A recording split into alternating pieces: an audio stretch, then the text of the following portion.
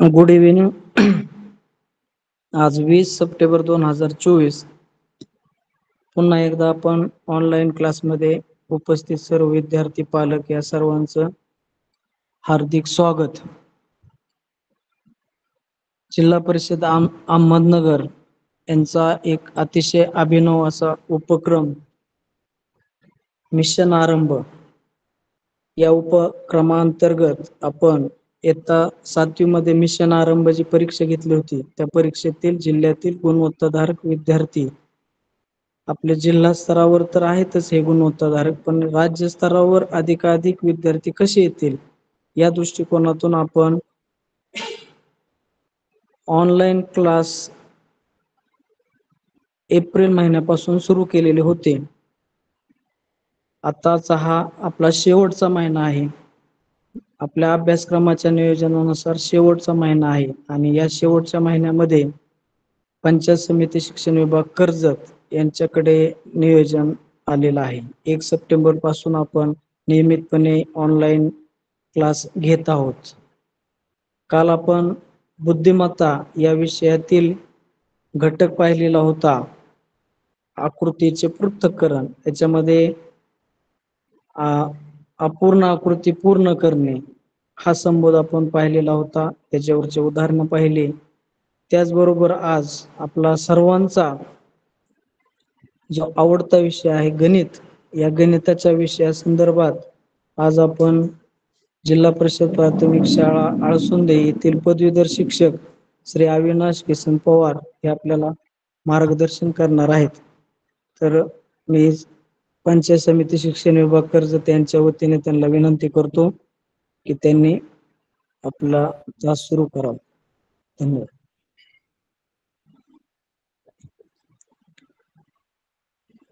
ज्यांनी इंट्रोडक्शन करून दिला त्या शिकेबद्दल अशा आपले गाडी सर यांना मी धन्यवाद देतो.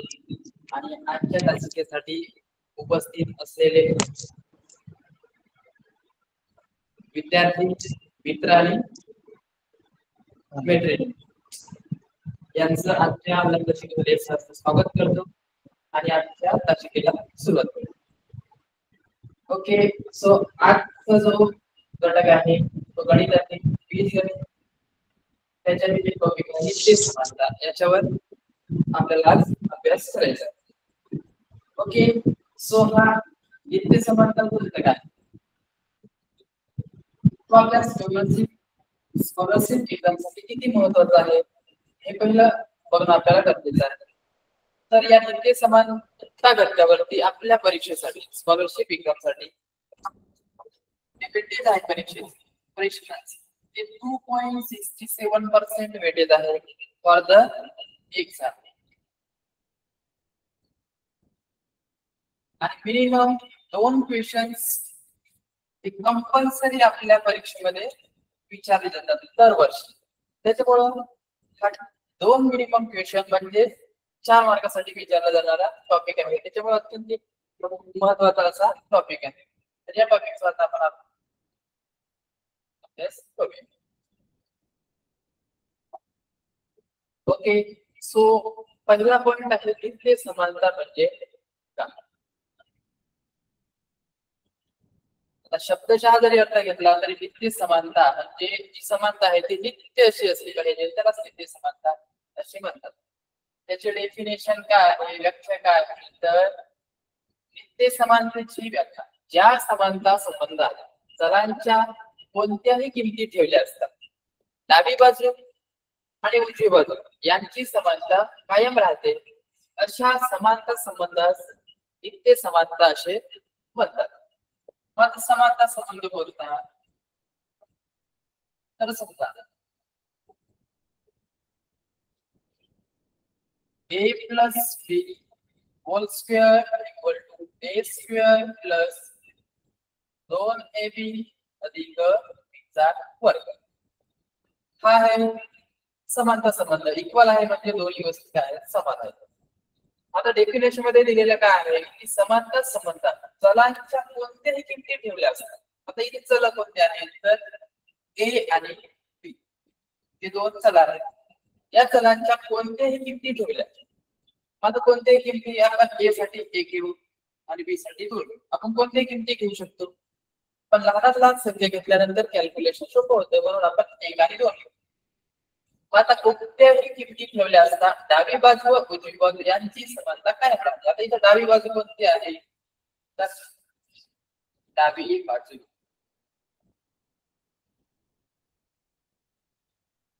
बाजू कोणती आहे? तर a plus b bracket square ही आहे डावी बाजू. याच्यात जर आपण a आणि b च्या किमती ठेवल्या 1 अधिक 2 चा स्क्वेअर म्हणजे किती येतं? 1 अधिक 2 3 होतात. 3 चा स्क्वेअर किती येतो? 9 येतो. ही झाली समानता संबंधीची डावी बाजू. दुसरी बाजू कोणती आहे? उजवी बाजू. तर उजवी बाजू काय आहे? तर a square plus 2ab plus b square. a square plus 2ab अधिक b चा वर्ग ही झाली उजवी बाजू. त्याच्यात a आणि b च्या आपण किती ठेवू? a ची किंमत काय आहे? a स्क्वेअर प्लस 2 गुणिले a म्हणजे 1 गुणिले b म्हणजे 2 अधिक b चा वर्ग म्हणजे 2 चा वर्ग. 1 चा वर्ग येतो 1 अधिक 2 गुणिले 1 म्हणजे 2 आणि 2 गुणिले 2 म्हणजे 4 अधिक 2 चा वर्ग म्हणजे 4. तर 4 आणि 4 किती होतात? 8 होतात आणि 8 आणि 1 किती होतं? 9. बरोबर आहे. डावी बाजू आणि उजवी बाजू किती आली? 9 आणि उजवी बाजू सुद्धा किती आली? 9. म्हणजे इथं डावी बाजू आणि उजवी बाजू काय झाली? इक्वल झाली. आपल्या डेफिनेशन मध्ये काय दिलेलं आहे की डावी बाजू आणि उजवी बाजू ही जर समानता कायम राहत असेल तर त्याला आपण म्हणतो नित्य समानता. म्हणजे इथे जर डावी बाजू आणि उजवी बाजू इक्वल आले तर ती झाली नित्य समानता. म्हणजे a plus b bracket square equal to a square plus 2ab plus b square ही झाली नित्य समानता. ओके.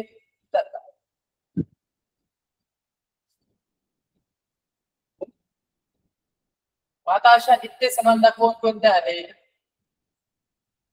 तर बघा, पहिली नित्य समानता आहे a plus b square equal to a square plus b square plus 2ab. दुसरी नित्य समानता आहे a minus b bracket square equal to a square plus b square minus 2ab. तीसरी नित्य समानता है in the bracket a minus b multiply by a plus b equal to a square minus b square. चौथी नित्य समानता क्या है?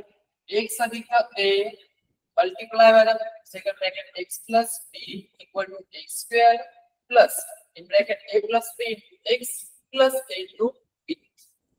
पांचवी नित्य समानता क्या है?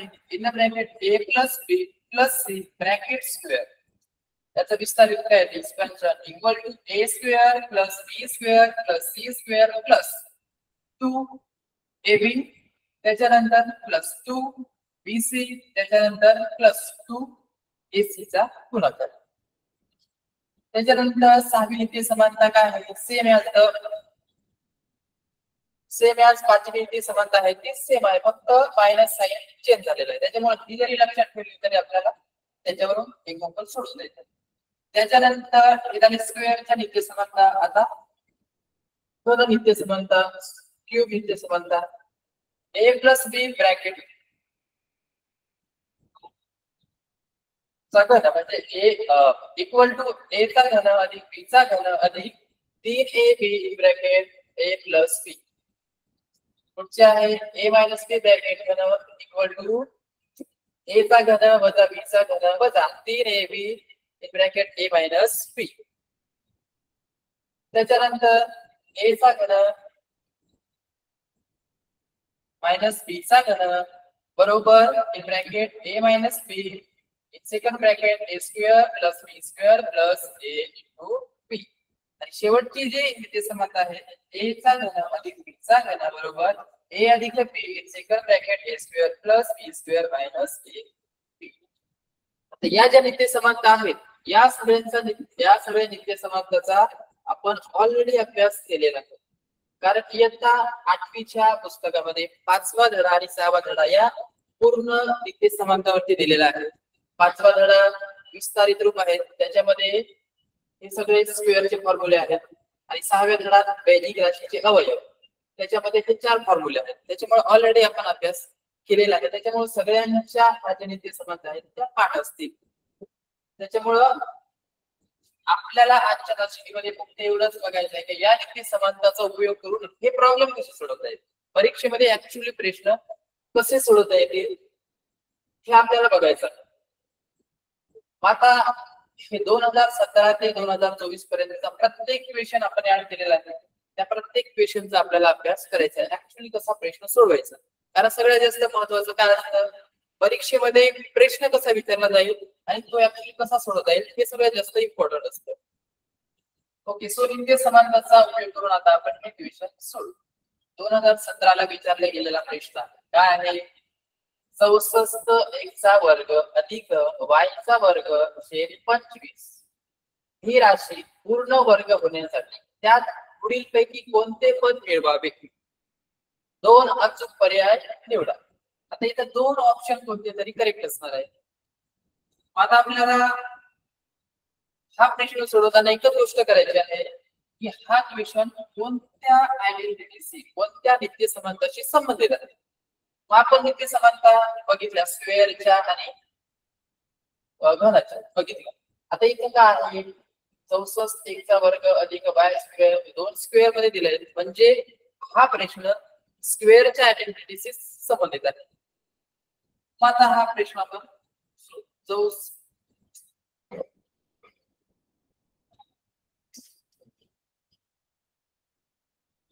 64 x चा वर्ग अधिक y चा वर्ग छेद 25.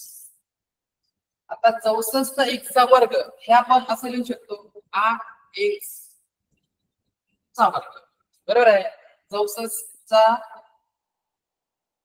वर्गमूळ काय येतं, 64 8, x चा वर्ग म्हणजे x वर्ग, 8x चा वर्ग म्हणजे 64 x चा वर्ग अधिक y चा वर्ग याचा स्क्वेअर रूट येईल y छेद 25 चा स्क्वेअर रूट येईल 5 ब्रॅकेटचा स्क्वेअर, बरोबर आहे.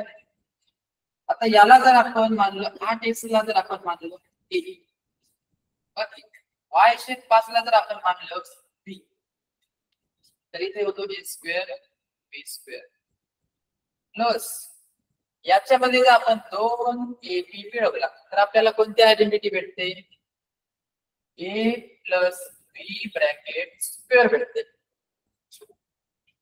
बरोबर आहे. त्याच्यानंतर याच्यातच आपण -2ab जर मिळवला तर आपल्याला अजून एक दुसरी आयडेंटिटी भेटते. इथे फक्त काय change minus sign, a minus b bracket square, बरोबर आहे. म्हणजे आपल्याला फक्त 2 ऑप्शन निवडण्यासाठी फक्त 2ab ची व्हॅल्यू काढणं आवश्यक आहे. आता आपल्याला समजलं की a plus b bracket square he identity connected आहे, ते आपण ओळखतो. ओके, आपल्याला फक्त 2 ab ची व्हॅल्यू काढणं गरजेचं. आता 2 a म्हणजे काय घेतलं आपण, a कशाला मानला 8x म्हणजे 8x, b म्हणजे कशाला मानला आपण y छेद 5 म्हणजे y छेद 5, यांचा गुणाकार काय येतो 8 दुणे 16, 16 भागिले x गुणिले y, x y छेद 5, बरोबर आहे. तो -2ab म्हणजे हाच ऑप्शन त्याच्यात येईल -16x y छेद 5, हे 2 ऑप्शन आपल्याला भेटतात. मग ते पर्याय क्रमांक किती आहे, पर्याय क्रमांक 1 16 छेद 5 गुणिले xy आणि ऑप्शन नंबर 2 -16 छेद 5 गुणिले xy, म्हणजे आपली आन्सर काय आहे, first and second answer is correct. Okay, दुसरा प्रश्न प्रत्येकाला समजला असेल प्रश्न, असं सांगितलं आता तसा सेम प्रश्न 2019 ला विचारला गेलेला आहे, त्याच्यामध्ये सुद्धा सेम प्रोसेस करायची. 25 x चा वर्ग अधिक 49 y चा वर्ग ही राशी पूर्ण वर्ग होण्यासाठी पुढीलपैकी कोणते पद मिळवावे, 2 अचूक पर्याय निवडा. मागे जसं क्वेश्चन सोडवला तसं सेम याच प्रोसेस करायची. 25 x चा वर्ग अधिक 49 y चा वर्ग आता 25x चा वर्ग आपण असं लिहू शकतो 5x ब्रॅकेट स्क्वेअर अधिक 49 म्हणजे 7 चा वर्ग आहे आणि y चा वर्ग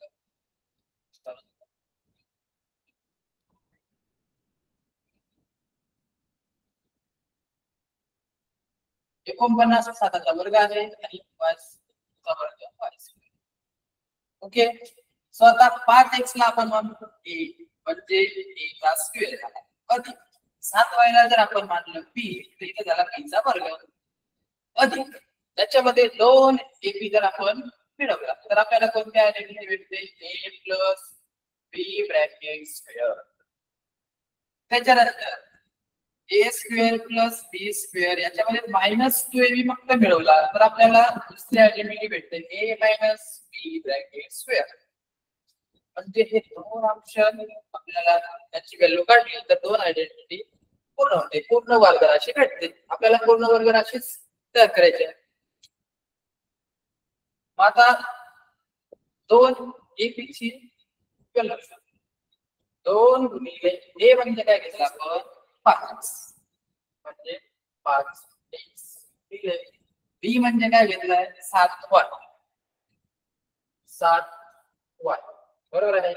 2 गुणिले 5 म्हणजे किती होतात 5 मध्ये 10x गुणिले 7y 10 गुणिले 7 70 x गुणिले y xy झालं. ऑप्शन नंबर कितीला आहे 70xy दिस इज पहिला answer. Third number option correct. त्याच्यानंतर पर्याय दोन अचूक निवडायला सांगितले म्हणजे पर्याय अजून काय -2ab म्हणजे यालाच आपण मायनस मध्ये जर -xy तर ऑप्शन नंबर 2 सुद्धा काय तो करेक्ट येतो. ओके, सो सगळ्यांना समजलं असेल. सबमिट करू आणि पुढचा प्रश्न घ्या.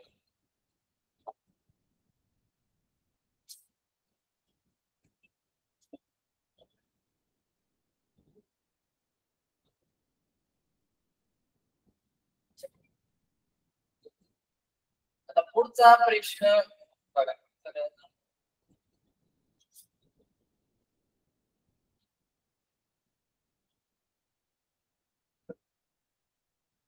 ओके, सो पुढचा प्रश्न काय आहे हा 2020 ला विचारला गेलेला प्रश्न आहे. 100x चा वर्ग अधिक y वर्ग छेद 16 ही राशी पूर्ण वर्ग होण्यासाठी त्यात पुढील पैकी कोणते पद मिळवावे. दोन अचूक पर्याय निवडा. आता मागे जसे दोन क्वेश्चन सोडवले सेम ऍज प्रोसेस करायचे आहे. काय केलं मागच्या वेळेस आपण 100x चा वर्ग अधिक y चा वर्ग छेद 16 बरोबर आहे. 100x चा वर्ग हे आपल्याला कसं लिहिता येतं 100 म्हणजे 10 चा वर्ग 10x बरोबर 10x चा वर्ग अधिक y चा वर्ग छेद 16 हे आपल्याला कसं लिहिता येऊ शकतं y छेद 4 ब्रॅकेट स्क्वेअर y चा वर्ग y स्क्वेअर 4 चा वर्ग 16. त्याच्यानंतर 10x ला जर आपण a मानलं तर काय होतं a स्क्वेअर प्लस y छेद 4 ला जर आपण b मानलं तर इथं b स्क्वेअर होतो प्लस याच्यामध्ये जर आपण 2ab मिळवला तर आपल्याला एक राशी पूर्ण वर्ग राशी भेटते a plus b bracket square आणि प्लस याच्यामध्ये जर आपण -2ab मिळवला तर आपल्याला पुढची पूर्ण वर्ग राशी भेटते ती म्हणजे a minus b bracket square. म्हणजे याच्यामध्ये कोणते पद मिळवावं लागेल तर इथं 2ab आणि -2ab. आता -2ab आणि 2ab ची आपण व्हॅल्यू काढू. 2ab बरोबर 2 गुणिले a म्हणजे कशासाठी मांडला आपण 10x साठी म्हणजे 10x गुणिले b कशासाठी घेतलाय y छेद 4 साठी y छेद 4 यांचा गुणाकार करायचा 10 गुणिले 20 x y छेद 4 20 ला जर 4 ने भागलं तर काय येतं 4 × 4 4 5 20 म्हणजे 5x y. 2ab ची किंमत किती आली 5xy. Option number 1 is correct. त्याच्यानंतर -2ab ची किंमत कळेल तरी इथंच मायनस केलं तरी काय येईल -5xy फक्त चेंज होईल मायनस साइन आहे म्हणजे option number 2 is correct -5xy. Okay so तिसरा प्रश्न सगळ्यांना समजलेला असेल असा आपण करू आणि त्याच्या पुढचा प्रश्न. ओके सो 2021 ला विचारला गेलेला प्रश्न आहे 1 अधिक 64 a चा वर्ग b चा वर्ग ही भौतिक राशी पूर्ण वर्ग होण्यासाठी खालीलपैकी कोणते मध्यमपद घ्यावे लागेल. 2 अचूक पर्याय निवडा. Same age process for this exam. या क्वेश्चन साठी सेम प्रोसेस करायची आहे. काय केलं आपण 1 अधिक 64 a स्क्वेअर b स्क्वेअर. आता हा a स्क्वेअर असा जरी लिहिला a स्क्वेअर तरी काही फरक पडत नाही कारण एकाचा वर्ग एकच येतो एकाचा स्क्वेअर सुद्धा एकच येतो म्हणून आपण असं लिहू शकतो. आता एकाचा स्क्वेअर आपण 1 त्याच्यानंतर 64 हा कशाचा वर्ग आहे तर 8 चा वर्ग 8 आणि 64 8 आणि a वर्ग हा कशाचा वर्ग आहे तर a चा आणि b वर्ग साठी b हा ब्रॅकेट स्क्वेअर फंक्शन. आता याला एकाला जर आपण घेतलं a तर काय होऊ शकते इथं a चा स्क्वेअर प्लस 8 ab ला मानलं b तर इथं काय होईल b चा स्क्वेअर. याच्यामध्ये जर आपण 2 ab मिळवलं तर आपल्याला एक पूर्ण वर्ग राशी भेटते ती म्हणजे a plus b bracket square आणि त्याच्या आतच a स्क्वेअर अधिक b स्क्वेअर मायनस 2ab मिळवला तर पुढची पूर्ण वर्ग राशी भेटते ती म्हणजे a minus b bracket square. म्हणजे इथं कोणतं पद मिळवलं 2ab आणि इथं -2 म्हणजे आपल्याला 2ab आणि -2ab ची किंमत काढणं गरजेचं आहे. मग आता इथं काढू 2ab बरोबर 2 गुणिले a कशासाठी घेतलं आपण एकासाठी इथं काय b कशासाठी घेतलं आपण b ची 8ab 8 बरोबर 2 गुणिले 1 किती होतात 2 गुणिले 8 8 ने 16 गुणिले 16 ऑप्शन नंबर दिलेला आहे ऑप्शन नंबर 1 इज करेक्ट. 30 पूर्ण वर्ग राशी -2ab मिळवला तरी आपल्याला दुसरी पूर्ण वर्ग राशी भेटते. सो -2ab काढायचं असेल तर इथे फक्त मायनस दिलं तर आपल्याला काय -16ab ऑप्शन नंबर कितीला आहे -16ab option number 4. So option number 4 is correct. Okay so सगळ्यांना क्वेश्चन समजला असेल उत्तर समजलं असेल आणि पुढचा क्वेश्चन घेऊ. बघा सेम क्वेश्चन येत चाललेले आहेत आणि असे क्वेश्चन बरेच विचारलेले आहेत प्रिव्हियस पेपर्स मध्ये मागील प्रश्नपत्रिकामध्ये त्यामुळे हा क्वेश्चन सगळ्यात महत्त्वाचा आहे. आता पुढचा प्रश्न आहे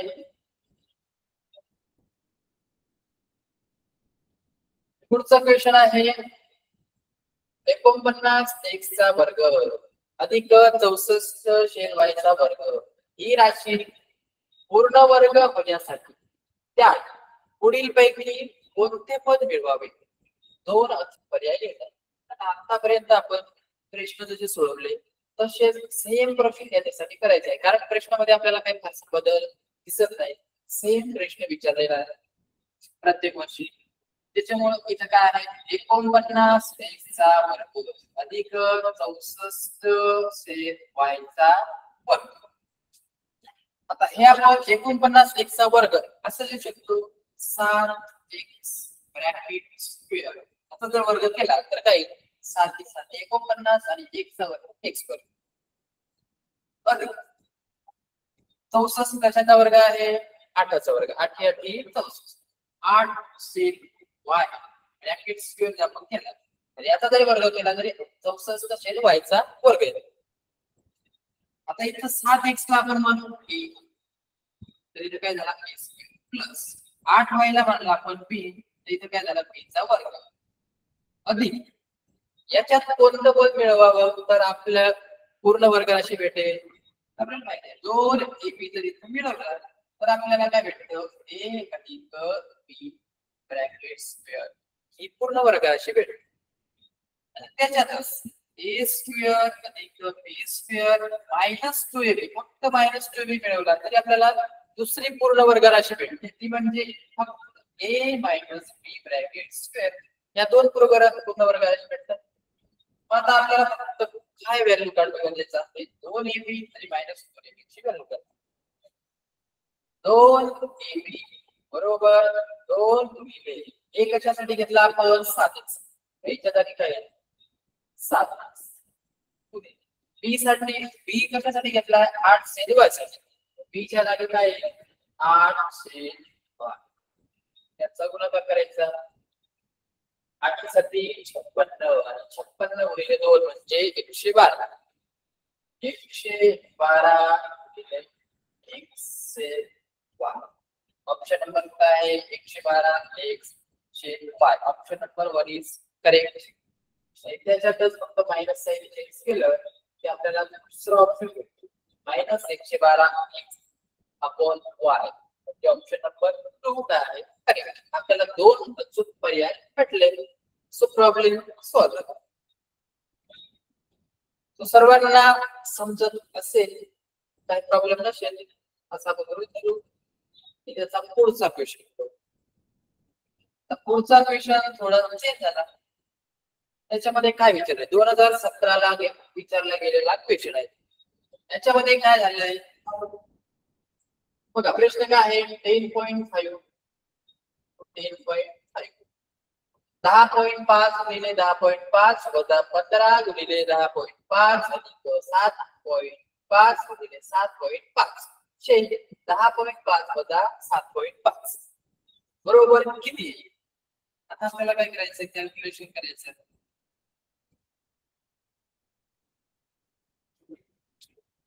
ओके आता 10.5 गुणिले 10.5 एखादी संख्या त्याच संख्येशी गुणाकार केल्यानंतर आपल्याला काय भेटतो स्क्वेअर भेटतो. म्हणजे इथं 10.5 से 10.5 गुणाकार केल्यानंतर आपल्याला 10.5 चा स्क्वेअर भेटेल. इथं 7.5 गुणिले 7.5 केला तर आपल्याला 7.5 चा स्क्वेअर भेटेल असं लिहू शकतो.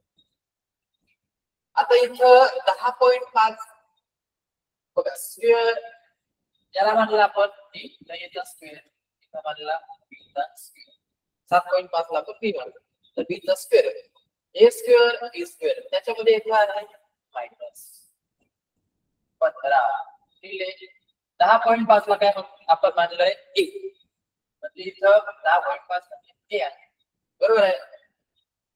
आता आपल्याला एक वर्ग राशी हा प्रश्न कोणत्या राशीशी कनेक्ट होतो तर a मायनस b चा स्क्वेअर बरोबर a square minus 2ab plus b square. a square आपल्याला 10.5 भेटला b स्क्वेअर भेटलेला आहे आणि इथं मध्ये a सुद्धा भेटलेला आहे म्हणजे फक्त काढायचं काय आहे 2b काढायचं बरोबर आहे.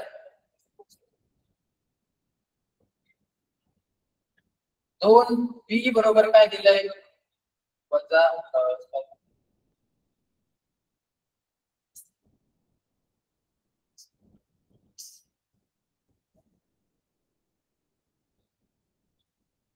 2b बरोबर काय दिलंय 15. b जर काढायचा गेला आपल्याला तर हा 2 गुणाकाराला आहे तिकडे गेला तर काय होतो 15 ला 2 ने भाग केलं तर 7.5 भेटतं. म्हणजे b ची व्हॅल्यू काय झाली 7.5. ही जर आपण इथं ठेवली तर काय होतो वजा 2 गुणिले 10.5 दिले 7.5 म्हणजे 2 गुणिले 1 गुणिले वजा 2 गुणिले 1 गुणिले b भेटतो आपल्याला बरोबर आहे. म्हणजे ही राशी इथं भेटते आपल्याला.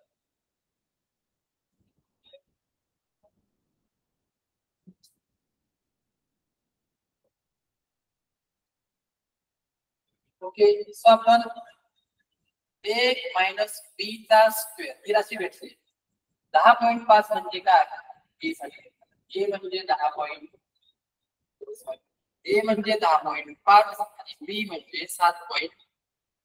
त्या किमती याच्यात ठेवल्या 10.5 वजा 7.5 बरोबर आहे. 10.5 वजा 7.5 बरोबर. आता हा स्क्वेअर आहे म्हणजे हा जो ब्रॅकेट आहे ते 2 वेळा गुणाकार झालेला म्हणजे आपण असं लिहू शकतो 10.5 वजा 7.5 गुणिले 10.5 वजा 7.5 असं लिहू शकतो. 10.5 वजा 7.5 इथं ब्रॅकेट नुसतं काही प्रॉब्लेम येणार नाही. आता इथं एक ब्रॅकेट कॅन्सल होईल सेम याच आहे खाली आणि वरती त्याच्यामुळं कॅन्सल केलं तर उत्तर काय फक्त 10.5 सॉरी 10.5 वजा 7.5 जर 10.5 मधून 7.5 वजा केले तर 5 वजा 5 0.10 मधून 7 केले तर 30 म्हणजे ऑप्शन नंबर 24 करेक्ट. 3.0 म्हणजे काय आहे 3 आहे का पॉईंट तिकडनं किती शून्य दिले तरी त्याला काही महत्व नसतं. So option number 24 correct. Okay so आता पुढचा क्वेश्चन घेऊ. पुढचा क्वेश्चन सेम याच 2020 ला विचारला गेलेला क्वेश्चन आहे.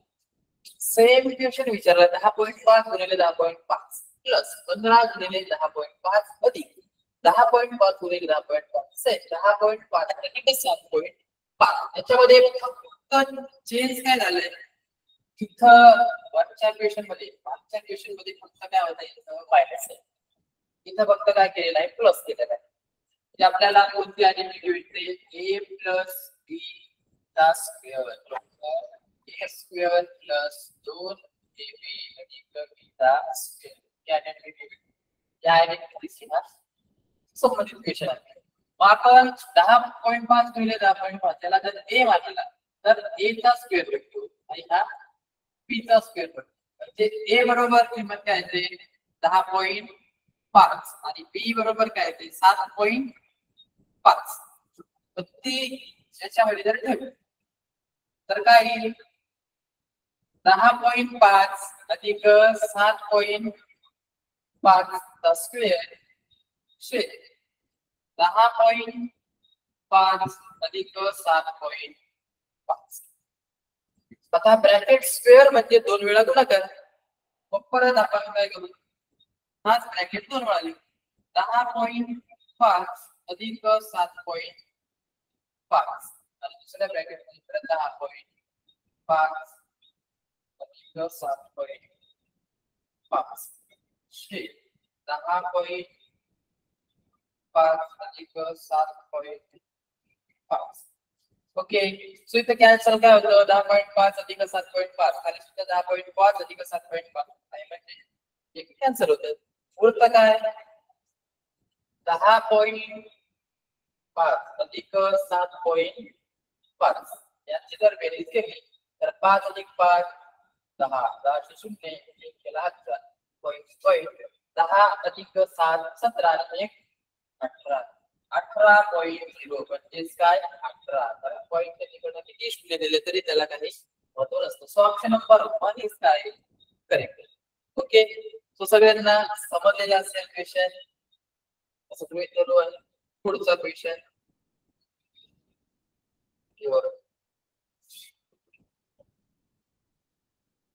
बघा आता पुढचा क्वेश्चन सुद्धा सेम याच विचारला गेलेला आहे 2022 मध्ये विचारला गेलेला क्वेश्चन आहे.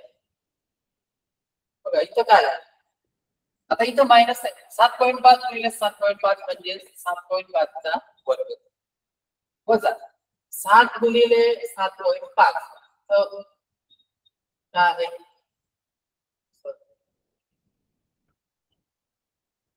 बघा 7.5 गुणिले 7.5 म्हणजे 7.5 चा स्क्वेअर असं येऊ शकतं आपण बरोबर आहे. त्याच्यानंतर 7.5 ला आपण मानलेला आहे 7 गुणिले हा म्हणजे काय झाला सॉरी 7.5 आणि 3.5 गुणिले 3.5 म्हणजे आपण आता लिहू शकतो 3.5 चा स्क्वेअर. आता इथं जर आपल्याला a स्क्वेअर बघा आयडेंटिटी आपल्याला कोणती भेटते a square minus 2ab plus b square. आपल्याला a स्क्वेअर भेटला 7.5 b स्क्वेअर भेटला 3.5 चा स्क्वेअर मध्ये आहे 7.5 म्हणजे 7a. तर इथं फक्त शोधणं काय गरजेचं आहे 2b जर आपल्याला भेटले तर ही पूर्ण वर्गाला अशी भेटते कोणती a मायनस b चा स्क्वेअर. बरोबर आहे. म्हणजे 2b बरोबर काय दिलंय 2b ची किंमत दिलेली आहे 7 b ची किंमत काय आहे 7 ला जर 2 ने भाग केले तर काय येतं 3.5 येते. बरोबर आहे. 2 त्रिक 6 1 गुणला b वरचे 10 3.5 म्हणजे b ची किंमत काय झाली 3.5. आपण जर इथं 7.5 ला जर a मानला तर a स्क्वेअर मायनस 2 गुणिले a म्हणजे 7.5 ला वापरले आपण a गुणिले 3.5 म्हणजे b अधिक 3.5 म्हणजे b चा स्क्वेअर. बरोबर आहे. त्याच्यानंतर 7.5 जे आपण काय मानलं a वजा 3.5 म्हणजे b. आता हे आपण असं लिहू शकतो a मायनस b चा स्क्वेअर a मायनस b असं लिहू शकतो. हेच परत कसं लिहू शकतो a minus b a minus b say a minus b कारण ब्रॅकेटचा स्क्वेअर म्हणजे 2 वेळा गुणाकार.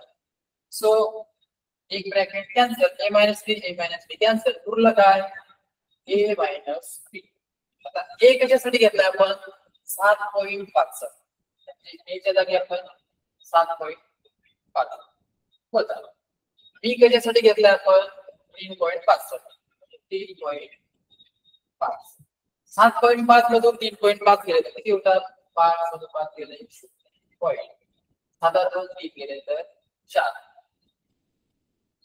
4.5 म्हणजे काय आहे 4. सो ऑप्शन नंबर काय आहे option number 2 4 is the correct. बरोबर आहे. पुढचा प्रश्न घेऊ. प्रत्येकाला समजतंय असं गृहीत धरून आपण पुढचा क्वेश्चन सोडत आहोत. आता पुढचा क्वेश्चन या दोन आयडेंटिटी पेक्षा थोडा काय आहे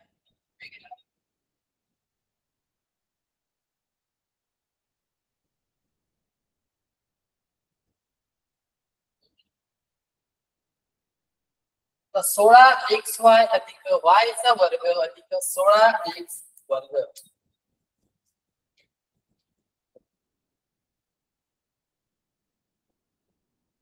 16xy अधिक 4y चा वर्ग अधिक 16x वर्ग 16x वर्ग वजा 4y अधिक 2y अधिक 4x अधिक 4x वजा 2y. आता इथे आपण 4y चा वर्ग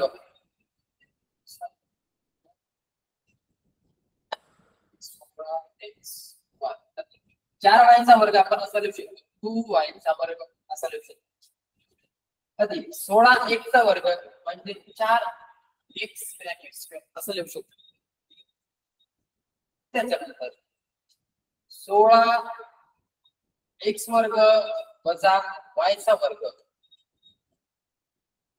16x चा वर्ग वजा 4y चा वर्ग आणि 2y अधिक 4x अधिक 4x वजा 2y.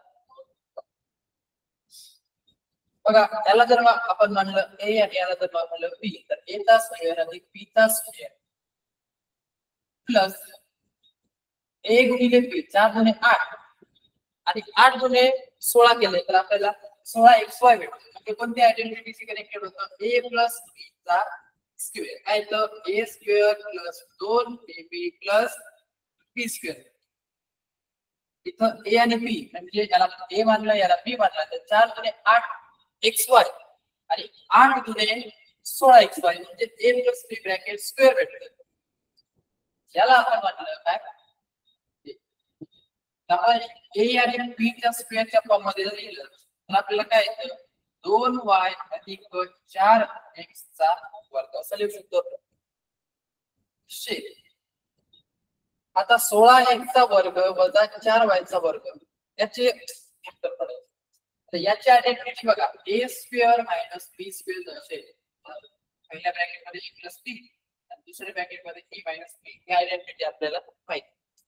आता हे आपण असं लिहू शकतो 16x वर्ग म्हणजे 4x अधिक 2y आणि 4x वजा 2y असं लिहू शकतो.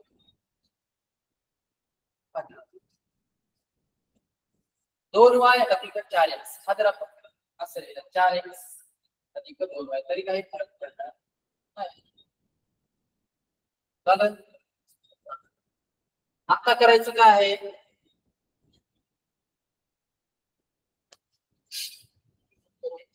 सो आता करायचं काय आहे की हा ब्रॅकेट स्क्वेअर म्हणजे आपण 2 वेळा लिहू शकतो. ब्रॅकेट 2y अधिक 4x परत दुसऱ्या ब्रॅकेट मध्ये 2y अधिक 4x बरोबर आहे. त्याच्यानंतर 4x अधिक 2y 4x वजा 2y. आता हा भाग देतो म्हणजे ऍक्च्युअली आपण गुणाकार करतो. याचा जर आपण रेसिप्रोकल घेतला किंवा मल्टिप्लिकेटिव्ह इनव्हर्स घेतला तर इथं गुणाकार येतो आणि हे काय होतं फक्त छेद अंशाच्या ठिकाणी जातो आणि अंशेदाच्या ठिकाणी जातो. म्हणजे इथं फक्त 4x वजा 2y छेद 4x अधिक 2y. आता बघायचं कॅन्सल कुठं होतो बघा 4x 2y 4x 2y same आहे. त्याच्यानंतर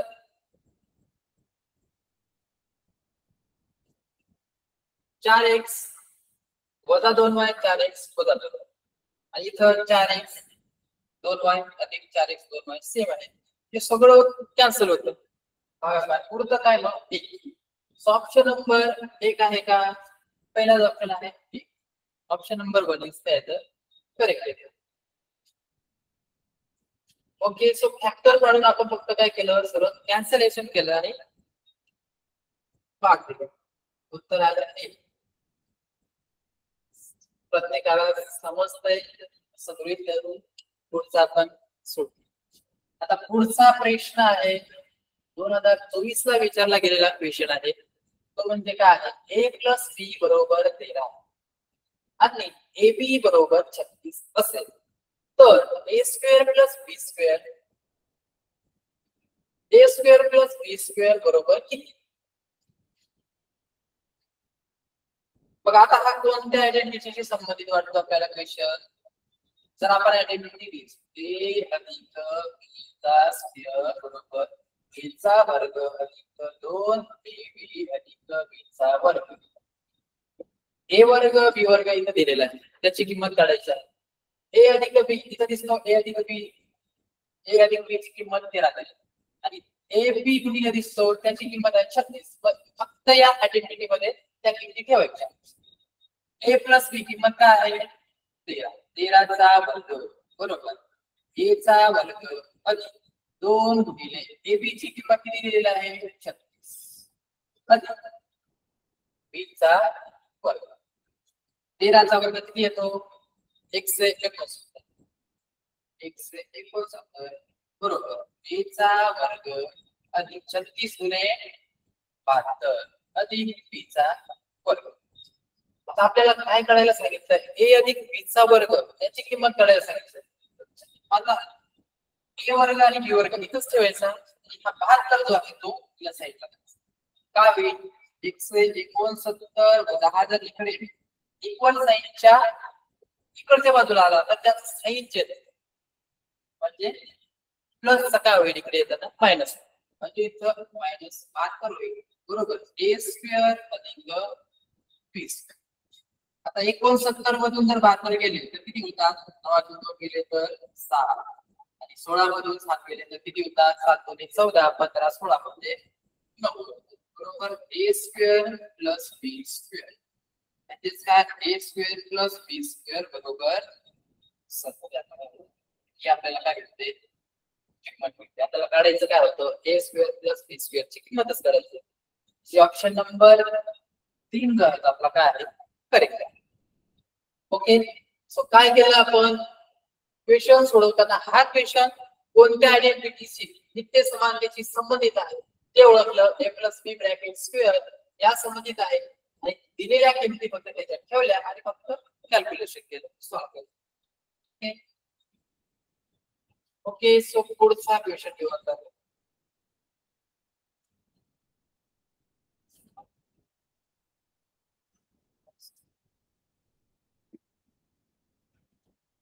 पुढचा प्रश्न बघा 2019 ला विचारला गेलेला क्वेश्चन काय आहे 2017 गुणिले 2017 वजा 2015 गुणिले 2015 छेद 4032 बरोबर किती दोन अचूक पर्याय निवडा. तर इथे दोन उत्तर येतील बरोबर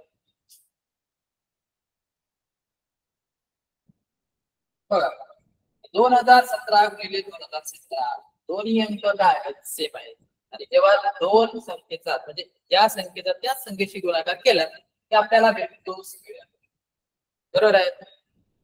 2015 गुणिले 2015 म्हणजे काय स्क्वेअर भेटतो म्हणजे 2017 चा वर्ग भेटतो वजा 2015 गुणिले 2015 म्हणजे 2015 चा वर्ग भेटतो सेम 4032. आता 2017 स्क्वेअर वजा 2015 चा स्क्वेअर आपल्याला एक आयडेंटिटी पाहिजे a चा वर्ग वजा b चा वर्ग बरोबर a अधिक b आणि a वजा ही आयडेंटिटी आपल्याला सगळ्यांना माहिती आहे. मग आता हे कसं लिहिता येईल या आयडेंटिटीच्या फॉर्ममध्ये लिहिता येईल का तर याला जर म्हणला a याला जर म्हणला b तर फक्त चेंज करावी एका कंसात a अधिक b लिहिता येईल म्हणजे 2017 अधिक 2015 लिहिता येईल 2017 अधिक 2015 दुसऱ्या कंसात a वजा b म्हणजे 2017 वजा 2015 लिहिता येईल म्हणजे 2017 वजा 2015 लिहिता येईल 4032. स्वतः 2017 अधिक 2015 किती होतात 7 5 12 12 एक हातच्या एक आणि एक दोन आणि एक हातच्या लावला तो 3 शून्य अधिक शून्य शून्य होतात 2 आणि 2 4 2017 मधून 2015 गेले तर किती होतात 2 17 मधून 15 गेले तर 2 होतात छेद 4032. तर इथं आपला सेम सेम काय दिसतं 4032 4032 सेम दिसतं म्हणजे ते काय झालं कॅन्सल झालं उरलं काय फक्त 2 बरोबर आहे. ऑप्शन नंबर 2 इज पण आपल्याला काय सांगितले दोन अचूक पर्याय निवडा म्हणजे आता याच्यात अजून एक ऑप्शन करेक्ट आहे. आता इथे बघा आपल्याला वर्गमूळ 4 दिसतो वर्गमूळात 4 म्हणजे याचं वर्गमूळ काढायचं 4चं वर्गमूळ काय येतं म्हणजे ऑप्शन नंबर 4 सुद्धा काय आहे करेक्ट आहे. ओके सो प्रत्येक क्वेश्चन सोडवताना आपल्याला एक गोष्ट लक्षात येते ती म्हणजे काय आहे तो प्रश्न कोणत्या नित्य समानतेशी संबंधित आहे आणि ती नित्य समानता ओळखता आली तर आपल्याला प्रॉब्लेम सहज सोडवता येईल.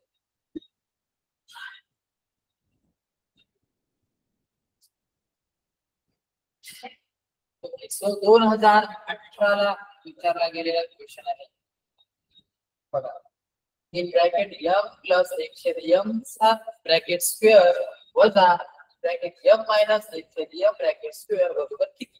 आता इथे फक्त कॅल्क्युलेशन आहे. आपण जर मानलं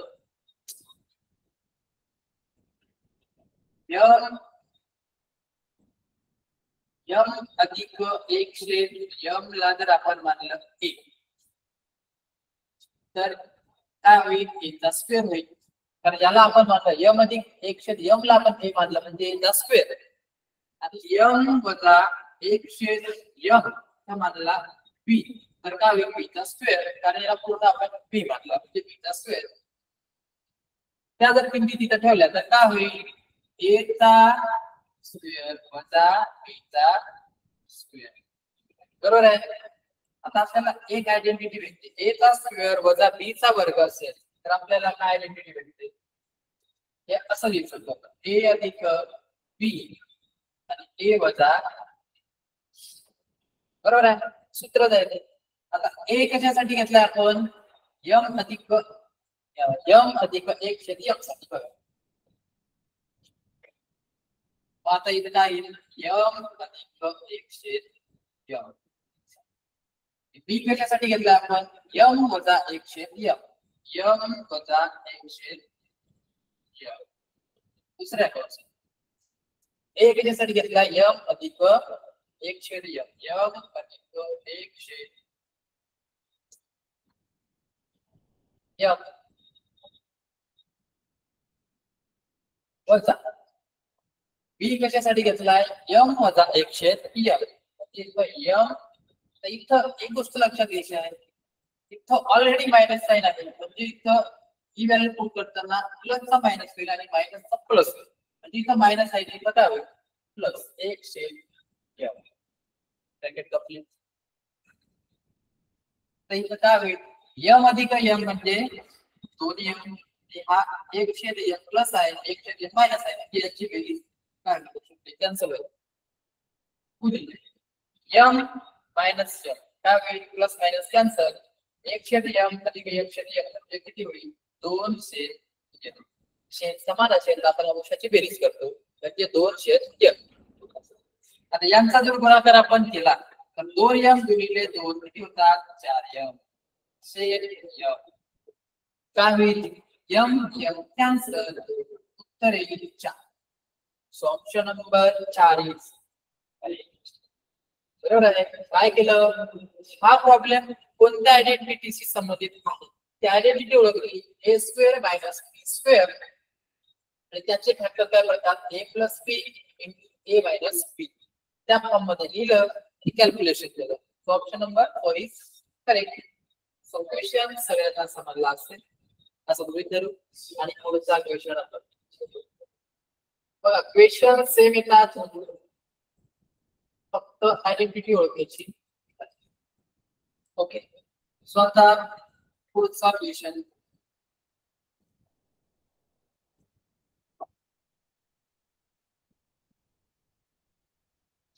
ओके बघा, 169 चा स्क्वेअर वजा 1 चा जरी आपण स्क्वेअर लिहिला तर काही फरक पडत नाही, एकाचा स्क्वेअर एकच येतो, स्क्वेअर रूट सुद्धा एकच. 13 चा वर्ग वजा 1. आता 169 चा वर्ग वजा 1 चा वर्ग म्हणजे कोणती आयडेंटिटी आपल्याला भेटते, a चा वर्ग वजा b चा वर्ग. बघा, a चा वर्ग वजा b चा वर्ग या फॉर्म मध्ये आहे. a चा वर्ग याचे फॅक्टर कसे पडतात, a अधिक b आणि a वजा b पडतो. बरोबर आहे. म्हणजे हेच आपण या फॉर्म मध्ये जर लिहिलं तर कसं येईल, 169 अधिक 1 आणि 169 वजा 1 से 13 चा वर्ग काय येतो, 169. हे जर कॅल्क्युलेशन केलं तर काय येतं, 169 प्लस किती होतात, प्लस 1 केला तर 170. 169 मधून 1 केला तर किती होतात, 165. 169 मधून 1 केला तर 165. सेम काय आहे, 168 कॅन्सल, उरलं काय 170. ऑप्शन नंबर दिसतो का 170, 4 नंबरला, म्हणजे ऑप्शन नंबर 4 काय तो करेक्ट आहे. ओके, सो केलं काय, फक्त आयडेंटिटी ओळखली, ए स्क्वेअर मायनस बी स्क्वेअर ची आयडेंटिटी ओळखली, तेच आपण फक्त तिथे लिहिलं, त्याचे अवयव लिहिले आणि कॅल्क्युलेशन करून कॅन्सल केलं आणि उत्तर काढलं. ओके, सो प्रत्येकाला समजलं असेल. पुढचा क्वेश्चन, हा क्वेश्चन थोडा वेगळ्या पद्धतीने विचारलेला क्वेश्चन, सोपा आहे.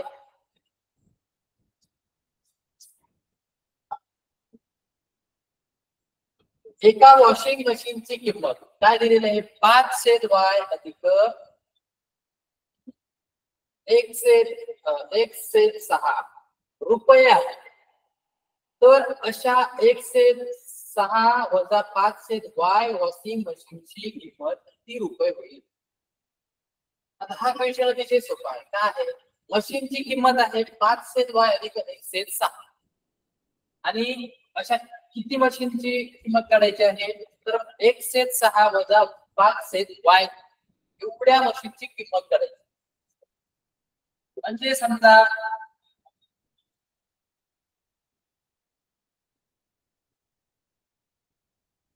बघा, समजा 5 पेन आहे,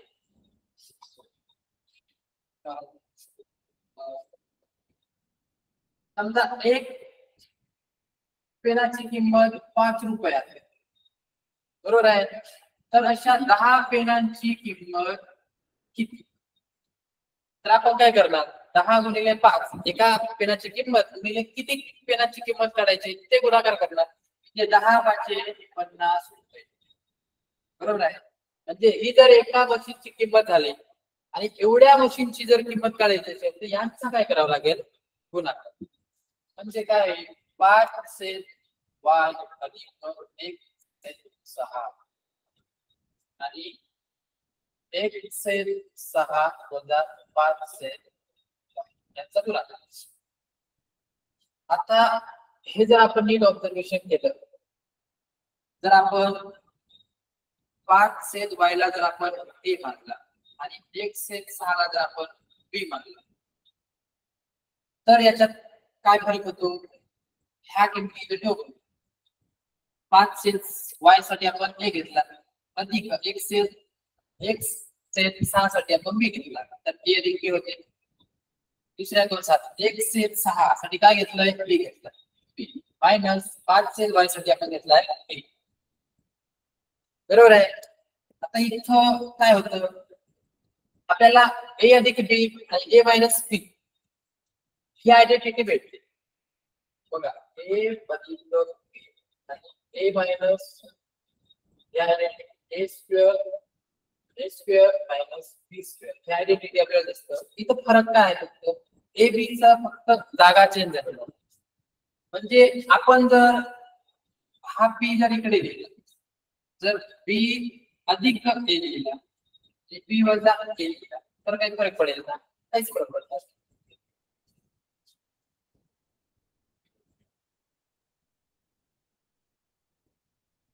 आता हा गुणाकार म्हणजे यांच्यावर यांचा गुणाकार काय येतो, सरळ a square minus b square, म्हणजे b गुणिले b स्क्वेअर आणि वजा a स्क्वेअर, बरोबर आहे. आता इथे आपण a आणि b कशासाठी घेतलाय, तर 5/y साठी a घेतलाय आणि 1/6 साठी b घेतलाय. त्या किमती फक्त आपण त्यांच्या जागी ठेवणार. b म्हणजे काय आहे, 1/6 स्क्वेअर वजा a कशासाठी घेतलाय, 5/y, 5/y चा स्क्वेअर. आता याचा स्क्वेअर सगळ्यात येतो, 1 चा वर्ग x वर्ग आणि 6 चा वर्ग 36 वजा 5 चा वर्ग 25 आणि y चा वर्ग y स्क्वेअर. तर काय भेटलं, x स्क्वेअर छेद 36 वजा 25 छेद y चा वर्ग. ऑप्शन नंबर कुठे दिसतो आपल्याला, x स्क्वेअर छेद 36 वजा 25 छेद y चा वर्ग. ऑप्शन नंबर 1 काय आहे, करेक्ट आहे, बरोबर आहे. ओके, सो सगळ्यांना हा क्वेश्चन समजला असेल असं आपण गृहीत धरू आणि त्याच्या पुढचा question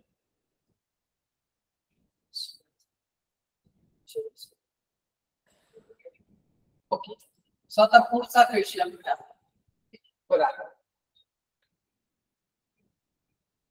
in bracket x minus Y square bracket square equal to 49 आणि x अधिक y ब्रॅकेट स्क्वेअर बरोबर x 69 असेल तर 4xy बरोबर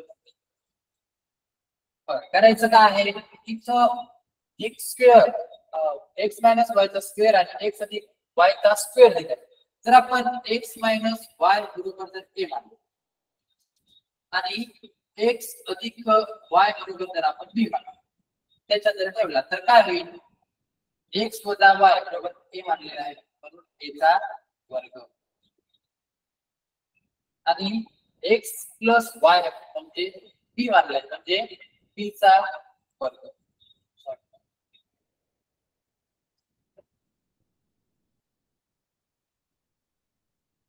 ओके एक्स स्क्वेअर याला हे मानलं ए स्क्वेअर आणि बी स्क्वेअर यांचं जर आपण मायनस केलं बघा एक्स अधिक वाय चा स्क्वेअर मधून वजा एक्स वजा वाय स्क्वेअर जर मायनस केला तर आपल्याला याच्या एक्स अधिक वाय बरोबर ए ठेवला आणि एक्स वजा वाय बरोबर बी ठेवला तर आपल्याला काय भेटतं ए स्क्वेअर मायनस बी स्क्वेअर भेटतं ए स्क्वेअर मायनस बी स्क्वेअर चे फॅक्टर कसे पडतात आपल्याला आयडेंटिटी माहित आहे ए स्क्वेअर मायनस बी स्क्वेअर बरोबर ए अधिक बी आणि ए मायनस असे फॅक्टर पडतात बरोबर आहे म्हणजे हे आपण कसं लिहू शकतो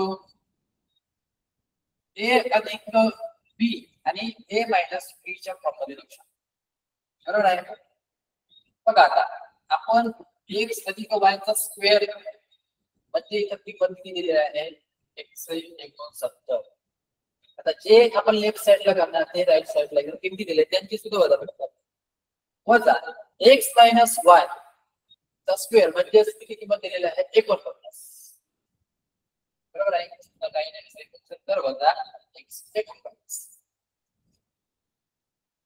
आता इथं किमती ठेवायच्या a कशासाठी घेतला आहे x अधिक y अधिक b कशासाठी घेतला x वजा y साठी x वजा y साठी a कशासाठी घेतला x अधिक y वजा आता इथं एक गोष्ट महत्त्वाची आहे इथं ऑलरेडी जर मायनस आहे तर इथं ब्रॅकेट जर ओपन केला तर काय होतं प्लसचा मायनस होतो आणि मायनसचा प्लस होतो म्हणजे इथं x मायनस होईल आणि इथं मायनसचा काय होतंय प्लस होईल बरोबर 169 वजा 49 मग आता x अधिक x प्लस प्लस 2x आणि plus minus cancel x minus x cancel आणि प्लस प्लस y काय 2 बरोबर 169 मधून जर 49 केलं 9 गेले 0 7 2 गेले 7 4 गेले 2 आणि 1 2x गुणिले 2y म्हणजे 4xy बरोबर 120 आपल्याला किंमत किती काढायची होती 4xy ची किंमत काढायची 4xy ची किंमत किती आली 120 ऑप्शन नंबर 4 काय तो करते ऑप्शन नंबर 4 काय बरोबर सो 4xy बरोबर 120 ओके सो अशा पद्धतीने आपण प्रश्न बघितले सगळ्यांना समजले असतीलच याच्या पुढचे काही क्वेश्चन आहेत ते आपण उद्याच्या लेक्चर मध्ये बघू आणि आजचं लेक्चर आपलं इथं संपतं सो उद्याच्या लेक्चर मध्ये परत आपण भेटू